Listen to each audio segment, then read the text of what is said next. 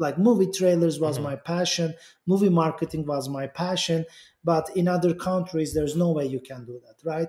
So I decided like I want to do something around movies, like movie marketing, movies. And I never liked IMDb. I never liked Fandango. I never liked Flickster. I said, and that time social networks was sort of hot. Like I said, why I cannot build a social network around upcoming movies, not the old movies, but upcoming movies, because where Hollywood spends their most money is on upcoming movies. Like if there's an Avenger coming, they are sending $200 million to market that movie. Or if there's a movie that they are making for $100 million, they are spending another $100 million to market that movie. So I decided, okay, I want to do something around movies. And I was nobody in Silicon Valley. Still I am nobody, but like I was really nobody. Then my friend told me I have to go to Founder Institute. And then I find that there was another Turkish person, Eren Bali. I reach out to him and he referenced me to Founder Institute. He said, you have to go to Founder Institute. And if you're going to do something related to movies, you need to find an American co-founder. And actually at that time, with very weird luck, I find my co-founder. She's from Yale University and very, very good founder that we started this idea, make this idea prettier. But I never forgot what she told me, Shine, like you never been to LA. Like you have no connection to LA. Like you don't know anybody in LA. And you cannot even speak English. I think about this 10 years ago. So like there's no way you will be successful. I said, fine, but I will still want to do it. And then, oh boy, like we cooperated MovieLaLa. We had amazing investors like CFO of Disney, Flickster investor, Mark Beniroff, the Salesforce CEO, one of the biggest names in Bay Area. We have like ex-president of HBO, American Online, amazing investors because everyone knows this is a huge problem and we might be the right solution for it. And then we had, at the end of 4 years, I did that business for a very long time. We reached like millions of downloads, but I realized that Silicon Valley top tier VCs really don't like entertainment companies because they invest in so.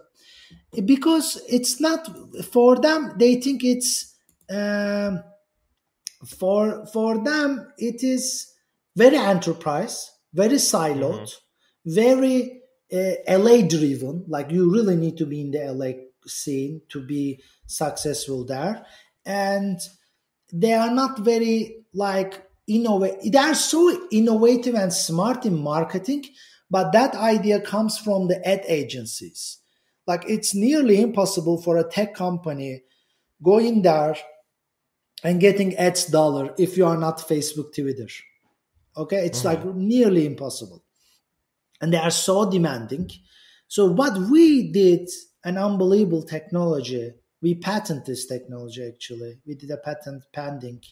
It was, when you watch a movie trailer, at the end of the movie trailer, you see a black screen. Right? This was like 8 years ago. Now it's YouTube boxes. Now it's okay. But we built a call to action at the end of the black screen saying that follow Brad Pitt, get notified if there's a movie trailer, get notified when the movie is out, get notified when you can buy tickets. Nobody built this call to action technology. So we built this call to action technology in our app and also movie studios' websites. So when you go to movie video website like Terminator, like we had our video player there. And that was a huge success because we end up working with Terminator, Mission Impossible, La La Land, and a lot of movies like the Power Rangers. Wow. And it was a huge success. And we were charging them. We were making money. But we couldn't make Silicon Valley investors after seed to believe that this is a Series A company.